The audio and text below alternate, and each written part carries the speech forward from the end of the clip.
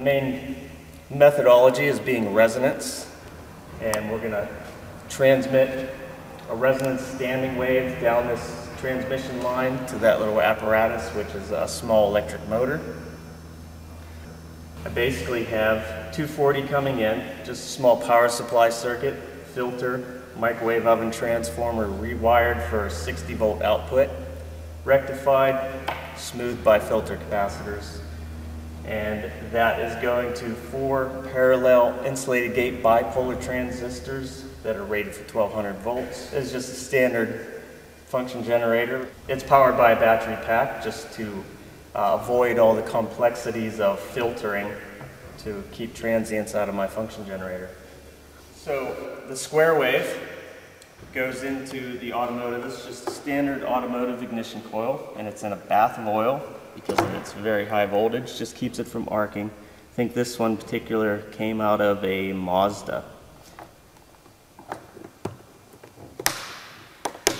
So, high voltage transmission line, this is just actually a stainless steel fishing leader. It's about 22 gauge-ish.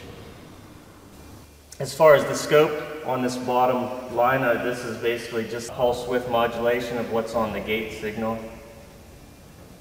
And this is the frequency change. But from this setup, I know it's about 7.4 kilohertz. I'm just going to start there.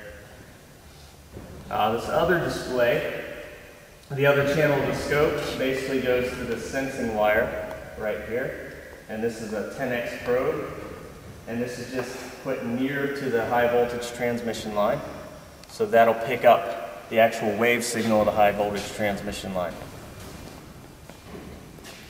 This is actually very simple. This is just another automotive ignition coil that's stepping the voltage down, and it's stepping it down and then rectifying it through a bridge rectifier, and then straight to the motor, which is just a small DC motor.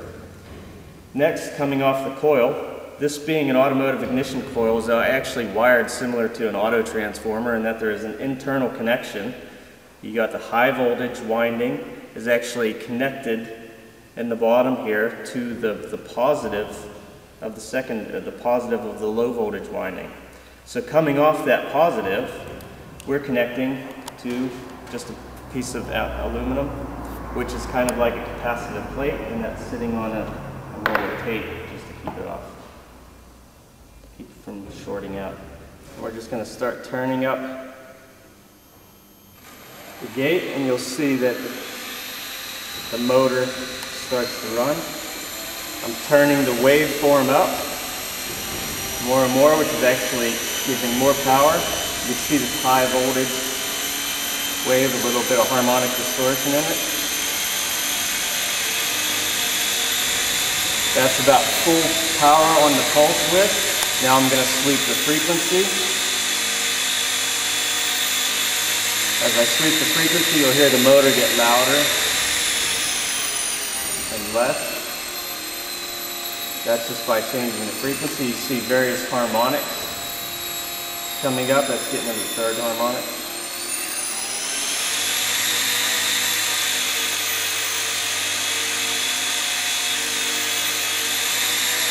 That's about the resonance peak right there.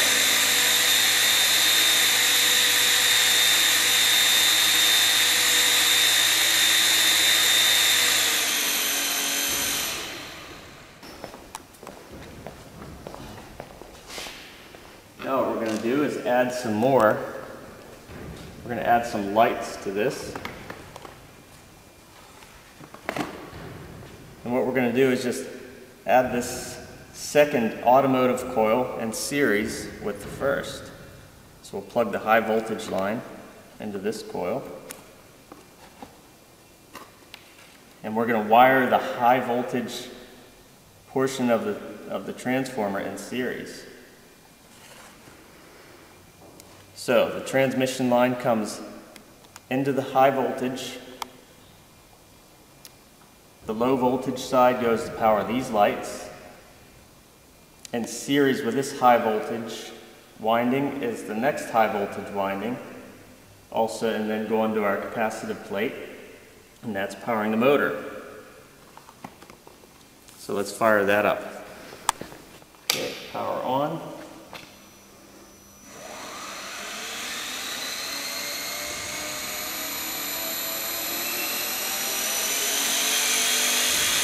There you have it. Those are basically 12-volt automotive bulbs. They're 21 watts apiece. Here I'm sweeping the frequency, and as I do, you'll notice the bulbs will get dimmer, and the motor will go up in RPM as I sweep the frequencies. The different coils have a different resonance point.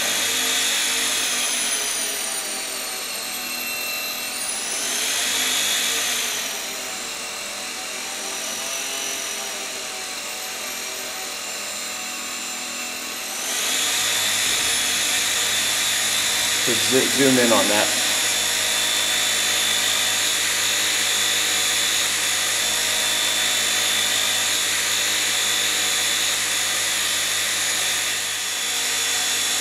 Okay. As far as the frequency of the gateway here, we've got 4.8 times 50 microseconds.